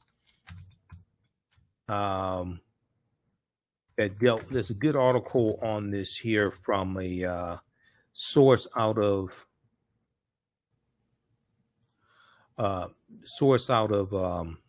Tennessee. Okay. That dealt with his bust being removed, but Washington Post has a good article dealing with the Fort Pillow Massacre. Okay, the Civil War battle, that left nearly 200 black soldiers murdered, and Nathan Bedford Forrest had a lot of these African American Union soldiers executed even after they surrendered. Okay, he's just an evil person. The Civil War massacre that left nearly 200 black soldiers murdered. This is something we talked about this past weekend in class. The battle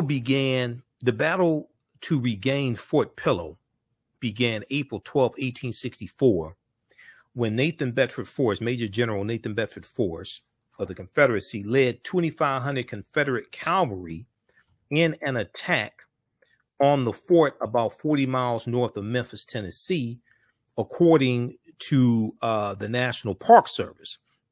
The fort was held by Union troops, including 295 white soldiers and 262 colored soldiers under the command of Major Lionel F.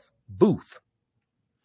The Confederates, including sharpshooters, unleashed a storm of bullets on the fort, killing Booth. Major General Nathan Bedford Forrest demanded unconditional surrender. Although outnumbered by the Confederate soldiers, Major William F. Bradford, who had taken command of the Union troops, refused to surrender.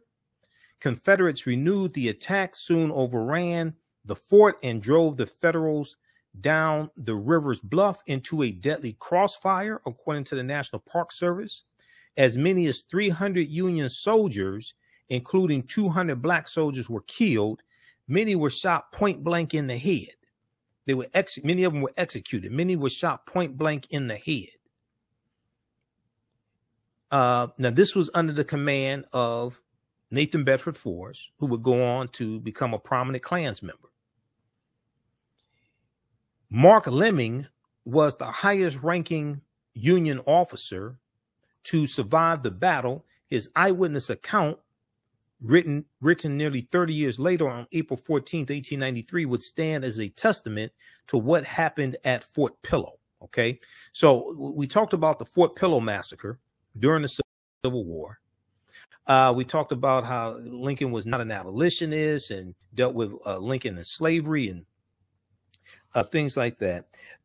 We also talked about Special Field Order number 15, 40 acres and a mule, what it was, what it wasn't. And one of the things about it, a lot of people don't know, is that land, it was 400,000 acres of coastal land.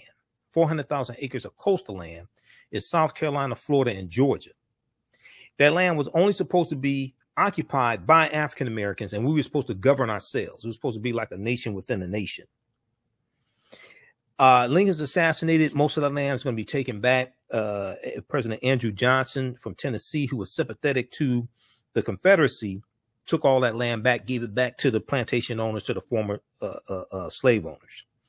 We also talked about the creation of the Freedmen's Bureau, the Bureau of Freedmen's, Refugees, and Abandoned Lands, the U.S. Bureau of Freedmen's, Refugees, and Abandoned Lands, created by Congress in March of 1865 to help former slaves and destitute white people as well.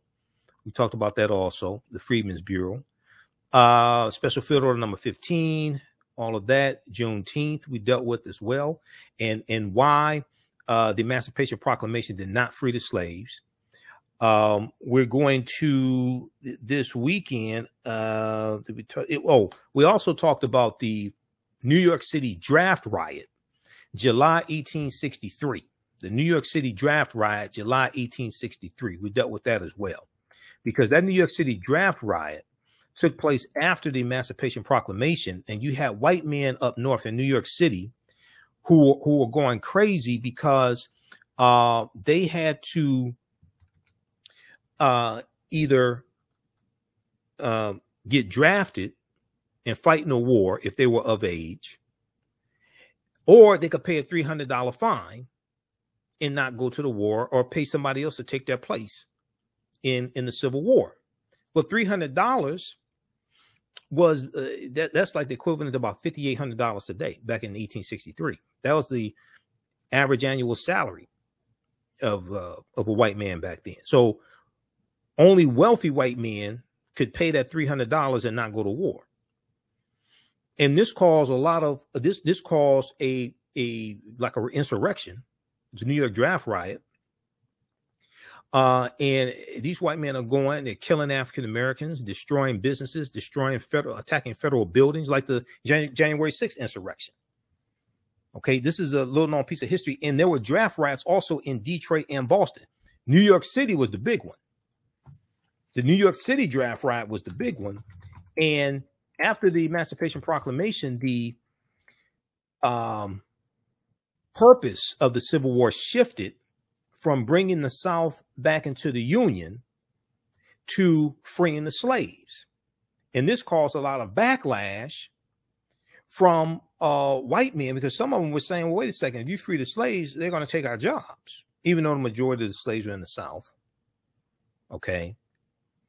And a lot of states in the North had already freed the slaves. But some of them were saying, wait a second, if you free the slaves, they're going to take our jobs. Here's an article here from blackpast.org. It deals with the New York City draft riots of 1863. And it deals with these attacks. It was anti-black violence that was taking place in New York City. When the draft came to New York City in July 1863, anti-government anger turned to anti-government and anti-black violence, kind of like the January 6th insurrection and these white supremacists, the white supremacist domestic terrorists, kind of like them. The anti-black violence was driven by the resentment that the Irish would have to compete with freed people, freed African Americans, for jobs in the city of New York now that the Union had embraced emancipation. Now that the Union, the United States, had embraced emancipation. Because, see, before the Emancipation Proclamation, the Union wasn't focused on freeing the slaves. The Emancipation Proclamation was a military strategy as a threat that Lincoln issued to the Confederacy, that if you don't come back into the Union by January 1st, 1863, we're going to free your slaves. Now, they had no authority to free the slaves. They had the Confederacy has separated from the Union, set up their own government, set up their own constitution based upon the U.S. Constitution, set up their own monetary system. So you can't pass laws that impact them. Now, you can go and conquer them and bring them back into the Union and free the slaves. You can do that, but you can't pass laws to tell them what to do. So what happened was anti-government anger that white men had in New York against the Union, talking about now freeing the slaves, and they're going to take our jobs, and there are at least 262 skills, trades, and crafts that African people had in this country from 1619 to 1865. So our skill set was as good as most white men, in many cases even better. Okay, so the anti-black violence that was inflicted upon us in New York was driven by the resentment that the Irish would have to compete with freed African Americans for jobs in the city now that the United States had embraced emancipation. On the first day of the draft, on July 11th, 1863, the city was relatively quiet. However, by day 3, July 13th, tensions boiled over. Volunteer firefighters from Engine Company number 33 were known for their violent nature. Angry at their commissioner, they set fire to their own company house, which attracted an angry mob. Led by the firefighters, the mob continued down 3rd Avenue, ransacking and burning businesses in their wake. They focused on those enterprises known to employ African Americans, including Brooks Brothers, Harper's Weekly, Knickerbockers, and other wealthy businesses. So these white men are so angry at the federal government that they're talking about now freeing the slaves that they go and attack and ransack businesses that were known to employ African Americans. They also attacked the homes of prominent white abolitionists. When this white supremacist mob reached the colored orphans asylum, filled with mostly women and children, African American children, this white racist mob began to loot the building, the colored orphans asylum, before setting it on fire. The 200 children inside were led out of the back by their benefactors and taken to safety. There were many accounts in New York City newspapers of black individuals killed during this riot, of white men protesting against the draft, and they're saying, well, wait a second. You want us to go fight in the war, and you're talking about freeing the slaves. They're going to take our jobs. And wealthy white men who wrote the laws, wealthy white men can pay $300 and avoid going fighting in the war, risking their lives. We're poor white people. You want us to go fight in the war, okay? And now you're talking about freeing the slaves. We don't have $300 to pay to stay out the war. Wealthy white people do.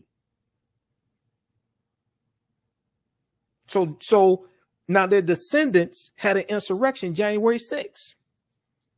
I keep telling you, the January 6th insurrection is a continuation of the U.S. Civil War. The U.S. Civil War was an insurrection. Although there were an estimated 633 deaths, only 120 were reported to the police. This is in like 4 or 5 days of rioting in New York. This is the New York City draft riot, July 1863. How many of you have never heard of this before? This is the New York City draft riot, July 1863. How many of you have never heard this before? See, on this, see all that superfluous BS floating around on social media. We don't deal with that stuff here. We have to deal with like real substance. Of those, however, 106 were African American. Of the 120 people killed reported by police, 106 were African Americans who were killed. One account by Ibrahim Franklin's one account of Ibrahim Franklin's death was typical. Ibrahim Franklin was in church praying. He was a disabled man who made his living working as a carriage driver. He lived at a home and supported his elderly mother. The mob reached him just as he was rising to his feet from his prayers and beat him to death. They then dragged him outside and hung him in the churchyard in front of his mother. Finally, they mutilated his corpse. This is in New York City. That's the North. You remember Malcolm X said, anytime you south of the Canadian border, you're in the South? This was in New York City. This wasn't in Alabama or Mississippi. Stuff like that did happen in Alabama, Mississippi. This was in New York in July 1863. Now, although the Union had won two major victories over the Confederacy at the Battle of Gettysburg in Pennsylvania and the Siege of Vicksburg in Mississippi, and there's a Vicksburg massacre in Mississippi also in 1874 as well. We talk about that in the class as well. Colfax massacre, Vicksburg massacre, Opelousas massacre, 1868. We do a chronology of history of 1865 to 1968. And it's like certain things that we go through and look at. And we look at the laws and policies put in place to suppress African Americans, to put us in the predicament we're in today, to understand where we need to go from here, to understand what happened in this history. And we also talk about the rampant voter suppression that took place, especially after Reconstruction ended. Now, President Abraham Lincoln was forced to send 4,000 Union troops to stop the violence sweeping across the city. They had to send in the Union troops to put down this insurrection in New York, just like you had an insurrection in Washington, D.C., January 6th. With the arrival of the Union troops, including some who had fought at Gettysburg, the violence ended on July 16th. One of the ringleaders, John Earhart Andrews, was arrested and jailed for his role in the riots. Several arrests were made, but there were no other convictions. How many of you have never heard of the New York City draft riots of July 1863?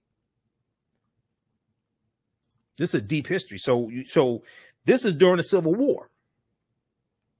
To understand what's taking place today, we have to understand the Civil War and what happened after the Civil War ended. Because just as you have 400 state, just as you have 49 state legislatures, Republicans of 49 state legislatures passing bills to suppress the vote. This is what they did. This is what they did in 1876 with the Texas State Constitution. This is what they did in 1890 in Mississippi with the Mississippi State Constitution, 1895 in South Carolina, 1898 Louisiana, 1901 in Alabama. They were rewriting these state constitutions in these southern states, these former Confederate states, to totally take back control of politics, society from African Americans, because we were voting and getting African Americans elected into political office during Reconstruction.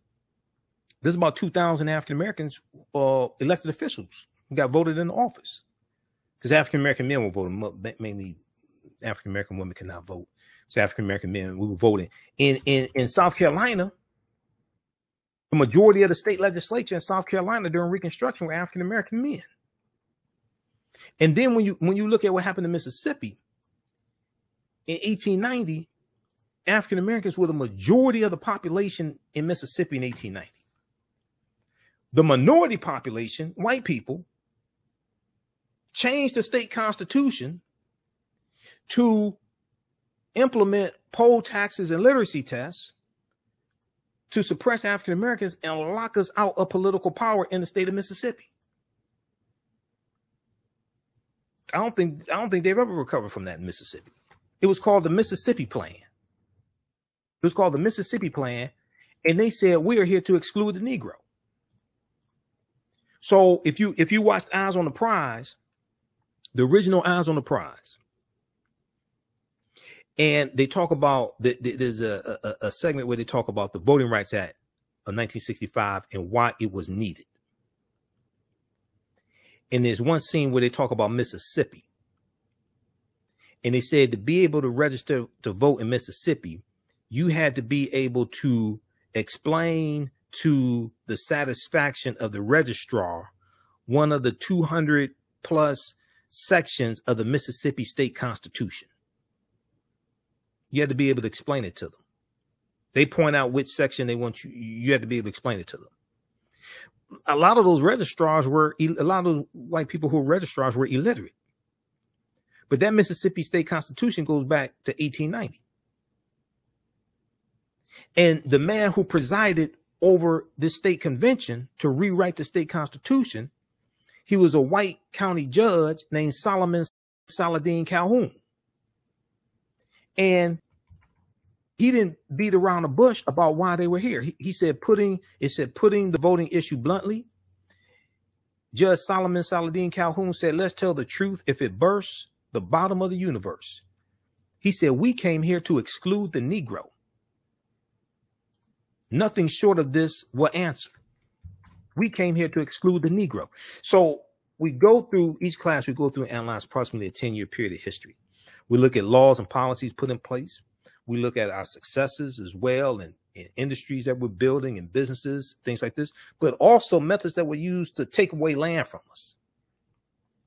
How we get locked out of voting. And all you got to do, you go study what happened in the 1890s and early 1900s. The same thing's happening right now in state legislatures. Except back then, we had more sense and realized, oh, they're suppressing our vote. We have more. Today, some of us so distracted with Instagram and Real Housewives and Love and Hip Hop and all stuff like this. We don't realize that they're doing the same thing that they did after Reconstruction ended. But now you have a declining population of white people in this country. And all you have to do is look at the results of the latest census, 2020 census. The population of white people in this country dropped below 60% for the first time since 1790 when the first census was taken. Now, they knew these trends were coming. This is why they're fighting tooth and nail to, one, maintain control of state legislatures, two, implement voter restriction bills so they can then take back control of the U.S. House of Representatives and U.S. Senate, and also maintain control of state legislatures. And there's Democratic governors that they're trying to knock out as well in the 2022 midterm elections also.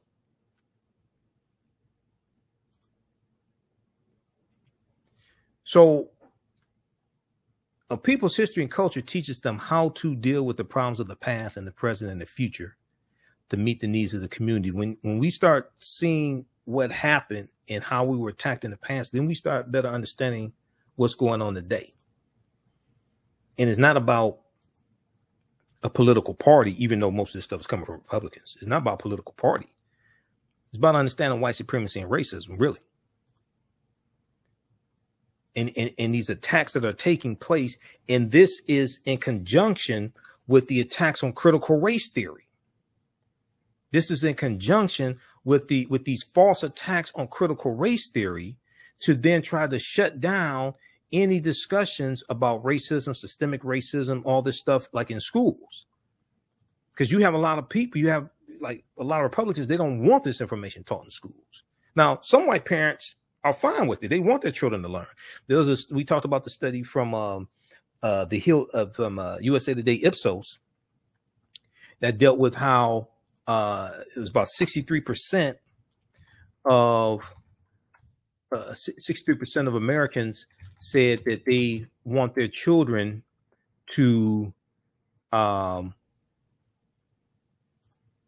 over 60% of Americans want children to learn legacy of slavery, and they were talking about their children. Read this article here from thehill.com. This is a study from September 2021, USA Today Ipsos study. Over 60% of Americans want children to learn legacy of slavery. Okay. Now, a majority of Americans say they are in favor of their children learning about the legacy of slavery and the ongoing effects of racism in the United States, according to a new poll. 63% of Americans polled say they are in favor of their children learning about the lasting effects of racism and slavery in the country, while 30% of people polled said they are opposed to children's education on the topic. Now, that 30%, I wonder who they voted for president.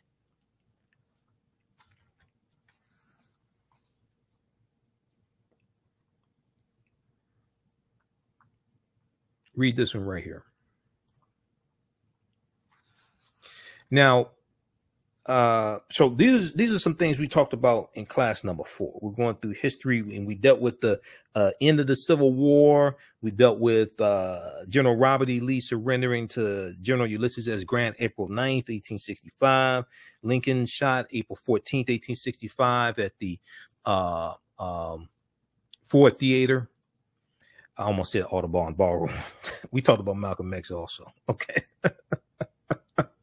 We talked about Malcolm X, and we talked about Malcolm also in Understanding the Transatlantic Slave Trade, because I played the clip of Malcolm where he used the term African Americans from March 29th, 1964 in the Battle of the Bullet at the Audubon Ballroom, because the term African American goes back to 1782 in Philadelphia, Pennsylvania, earliest recorded usage. That wasn't created by Jesse Jackson. He reintroduced the term. Okay, so we dealt with all that. And then we talked about the 13th Amendment, ratification of the 13th Amendment of 1865 as well. I referenced the almost 2-hour interview that I did with Dr. Darrell Scott, history professor at Howard University, who teaches a class on from slavery to mass incarceration, because we talked about the myth that there's a loophole in the 13th Amendment that re-enslaved African Americans after slavery. All this, the 13th Amendment is based upon the Northwest Ordinance of 1787. Most people never heard of the Northwest Ordinance of 1787. That's what that's based upon. This law right here already applied to white men. They're giving to African Americans the same rights that white men have. And then in 1866, you had the Civil Rights Act of 1866, which then protects African Americans entering into legal contracts and different things like this. They're giving to African Americans the same rights that white men have. Okay, the 13th Amendment didn't re-enslave them. No, that's myth. And that wasn't even when you talk to abolitionists and you look at contemporaries at this time, things like this, they weren't talking about the 13th Amendment re-enslaving them. Now, sharecropping did happen. And there were state contracts like in South Carolina that said that you had to have labor contracts with plantation owners, what have you. But that wasn't because of the 13th Amendment. It's just like the convict leasing system. Convict leasing system goes back to about the 1840s in Alabama. That's before the 13th Amendment. And the convict leasing system is going to be short-lived. It ends in 1928 in Alabama. That's the last state to have it. But most of the other states had abolished it long before then, the convict leasing system. Okay, so there's some other things we talked about, but that's just a brief recap of some topics that we dealt with in class number 4. So this weekend, we're going to go through and analyze the Reconstruction period, 1865 to 1877. And we'll also deal with the presidential election of 1876, which leads to the Compromise of 1877. Compromise of 1877 ended Reconstruction, We're also going to talk about the failing of the Freedmen's Bureau. Well, the Freedmen's Bank in 1874. Okay, we'll talk about that. And we'll talk about the Freedmen's Bureau, how the Freedmen's Bureau was underfunded, not properly managed. It did do some good, but originally the Freedmen's Bureau was only supposed to last for a year, and it's supposed to aid newly freed African Americans and destitute white people. If you're enslaved for 246 years, okay, now African Americans generally enslaved. Nobody was 246 years old, but if you have a people enslaved for 246 years and you create a bureau to help them after slavery ends, don't you think you need the bureau for longer than a year or 2 years?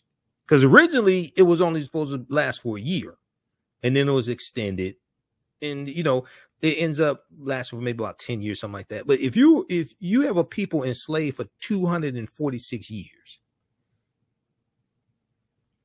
don't you think you would need like a Freedmen's Bureau for like decades? The Freedmen's Bureau, formerly known as the Bureau of Refugees, Freedmen, and Abandoned Lands, was established in 1865 by Congress to help millions of former African Americans and poor whites in the South after in the aftermath of the Civil War, because you had a lot of poor, destitute white people in the South also.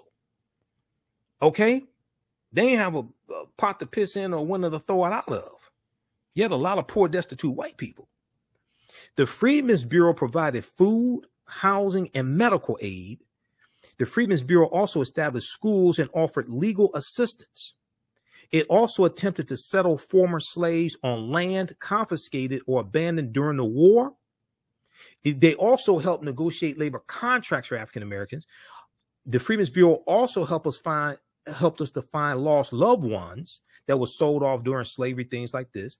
The Freedmen's Bureau also, because they were putting ads in newspapers to help us find lost loved ones. The Freedmen's Bureau also helped us to get married legally, because this is one of the first things we wanted to do after slavery ended, was get married legally, because we always valued marriage. We always valued family. However, the Bureau was prevented from fully carrying out its program due to a shortage of funds and personnel, along with the politics of race and Reconstruction.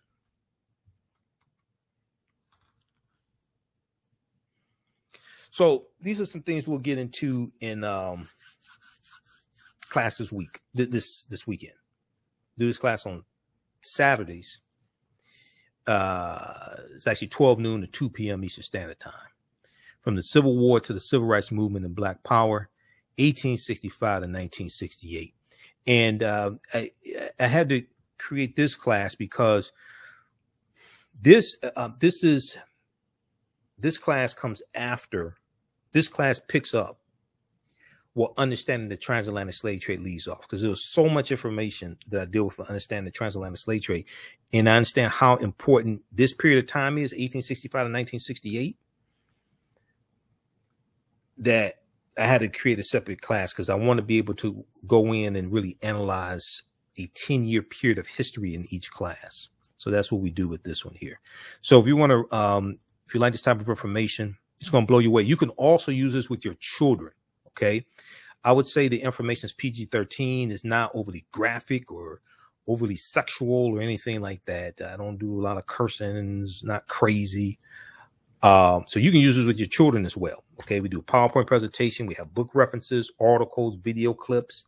There's, this is another resource that we reference, especially in this class. You can use this if you want to take some of this information and suggest it to your children's teachers. You can. If you want your children's teachers to contact me and ask about resources, what have you, that's fine. We can do that as well. This is one of the tools that we use, Teaching Hard History American Slavery, Teaching Hard History American Slavery, from the Southern Poverty Law Center. And this study is about a 52-page study, something like that. And it documents how the history of slavery is being incorrectly taught in schools all across the country. And then it makes numerous recommendations, really good recommendations on how to more correctly teach the history of slavery as well. Okay, so you can download that from splcenter.org, Teaching Hard History, American Slavery, Teaching Hard History, American Slavery. That's at splcenter.org, okay, Southern Poverty Law Center. And they have a link there. You can download the PDF of it. Okay, I downloaded the PDF, took it to a printer, and got it printed up because I use it as a reference tool. Dr. Hassan Kwame Jeffries, who we've interviewed on this show, Dr. Hassan Kwame Jeffries, nephew to one of my teachers, Dr. Leonard Jeffries, he chairs the advisory board that put this together. So he's an associate professor of history at Ohio State University. Dr. Hassan Kwame Jeffries. He's the chair of the advisory board that put this together. He actually, if you watch Tiffany Cross's show, The Cross Connection on MSNBC, he was on 2 or 3 months ago dealing with reparations for Jamaica. All right, look, we got to get out of here. So you can register for that class. Visit our website, AfricanHistoryNetwork.com. AfricanHistoryNetwork.com. All this information is there. Also, all of my DVD lectures are there in digital downloads. Okay, AfricanHistoryNetwork.com. And you can register for both of the online courses that I teach there as well. Both of them you can, both of them I would say a PG-13. You can use with children as well. All right, we have to get out of here. Remember, at the African History Network, we focus on educating, empowering, and inspiring people of African descent throughout the diaspora and around the world, because right now it's correct wrong behavior. It's not over till we win. Wakanda forever. And we'll talk to you tomorrow. Peace. Black on Purpose Television Network. Yes, Black on Purpose Television Network. All black, all positive, all the time. The largest black-owned streaming television network in the world. Bringing our people together worldwide. Controlling our messages, our stories, our way. Black TV the way it should be. Black music, Black history, and more. 30+ channels, thousands of shows. Black on Purpose Television Network. Subscribe now. We all know the cannabis industry is headed toward an uprise in the past decade. What happens when there is a brand that brings this uprise in a blow? The cannabis industry welcomes her uprise. Hustle her hemp. Delivering excellence with pride is her watchword, and how you choose to embrace it makes it a priority. From cultivating rich cannabis into exquisite and tastefully finished CBD products to delivery, Hustle Her Hemp leaves no stone unturned. Hustle Her Hemp's mission is to empower women of color by building business and creating legacies, uniting beauty, health, and business. We are a pure definition of how we want the CBD industry to become in the future. While we are redefining innovation, we bring the same energy to improving the quality of life. Hustle Her Hemp is the new uprise.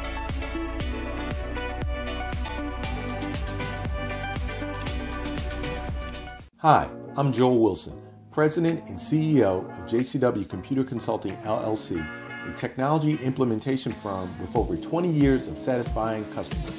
We offer a full spectrum of industry top-tier branded services. We are an authorized partner or reseller for Lenovo, Zoom, T-Mobile, Microsoft 365 and Surface tablets, Google Workspace, Acer, Asus, Samsung, PCmatic security software, and many more. Our online store features laptops, Chromebooks, computers, printers, accessories, and software. Businesses, take advantage of our free 1-hour Zoom tech consultation and know we offer top nationwide high-speed internet service providers, voice over IP, and cellular phone services. Home users, don't miss our current in-stock Chromebook inventory. Please visit us at jcwcc.com or call 215-879-6701. Gain knowledge in minutes from insightful summaries of progressive and socially conscious